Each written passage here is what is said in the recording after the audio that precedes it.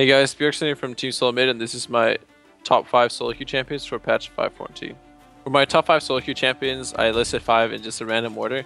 First one is Yasuo. I feel like he has a really strong early game where he can get a lead, and later in the game, if your team has knockups and you have the right matchup, you can either split push or team fight. You can do a lot of different things, and Yasuo is not a champion that you see mid that often, so people aren't really prepared to counterplay the win wall, so I feel like Yasuo is a pretty efficient champion in solo queue, and he's one you can continuously improve on and spam.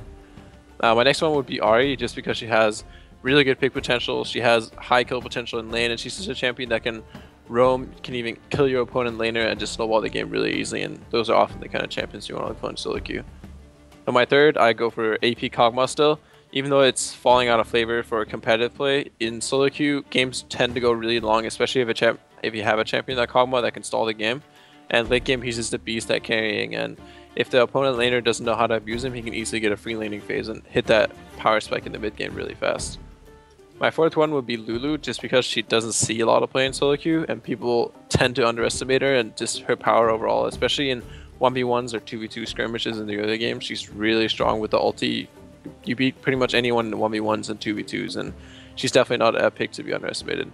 My fifth one would be Diana. It's a champion that I've picked up recently, and she's really strong using teleport because it helps your early laning, and for the mid-late game you can split push a lot, and 1v1 their top laner if he has TP, and you generally end up winning.